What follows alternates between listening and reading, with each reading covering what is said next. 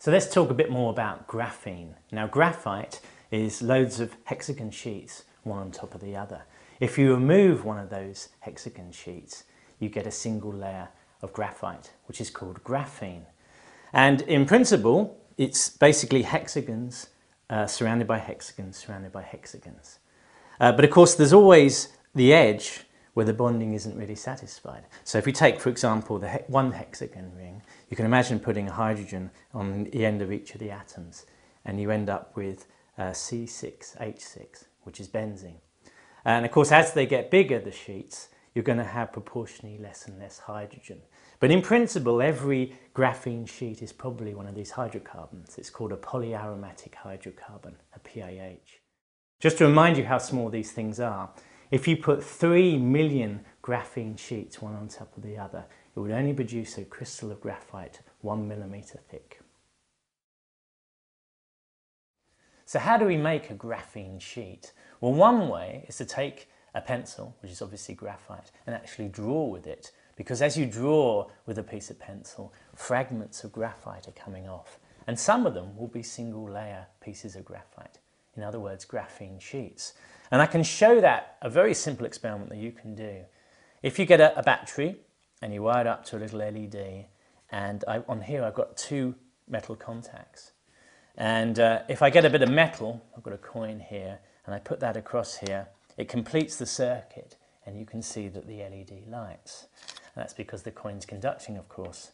Well, graphite is a very good conductor as well. So if I take the pencil and just go across it with the pencil here, I'm building up layers of graphite sheets, and you can see that the LED lights.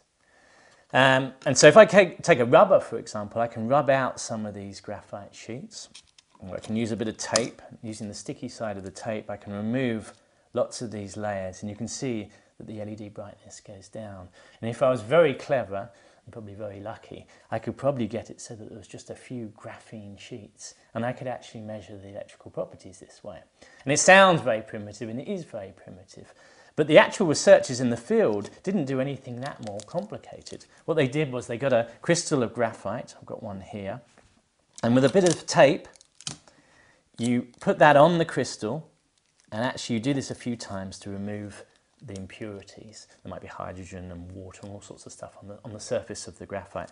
But once you've done that and you've cleaned it up, you take a fresh piece, put it on the crystal and pull it out. And actually what you've got is fragments of graphite picked up by the tape. Now if I bend this over, what we can do is we can then capture the graphite on both sides. And as we pull it back again, we can separate out these fragments of graphite and split them in half. And if we keep on doing that with these fragments, using the sticky tape, we can actually halve and halve and halve and halve these graphite fragments. And eventually you can make single layer pieces of graphite. In other words, you can make graphene sheets by nothing other than a piece of tape and a bit of pencil, basically. A better way of doing it is actually to get a piece of silicon, which is very, very flat, and draw the graphite across it, just like when you draw with a pencil. And sheets will come off onto the silicon. And with an optical microscope, it turns out that the multi-layer sheets, the pieces of graphite, look different from the single-layer sheets. And so just by inspecting it with an optical microscope, you can actually see the single-layer graphene layers with your eye. And then you can obviously separate them out and start doing measurements. So it's incredibly simple to make a graphene sheet. So why is graphene so interesting? Why did it win a Nobel Prize in physics? Well, it turns out that it really is a two-dimensional material. Most things in nature are three-dimensional.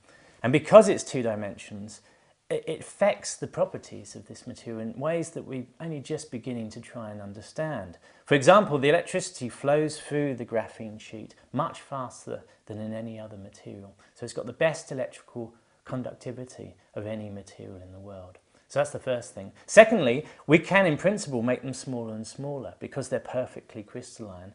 All the atoms are packed together in a regular array. We can make very, very small devices out of this. Because they're small, the electricity passes across them quickly, and because the electricity goes so quickly anyway, we're going to be able to make super fast computers or transistors with this stuff, which probably take very little power. Now normally, the physics that describes solids is a thing called quantum physics, And there's all sorts of weird predictions that quantum physics has. You can even have things called tunneling, particles tunneling through other particles.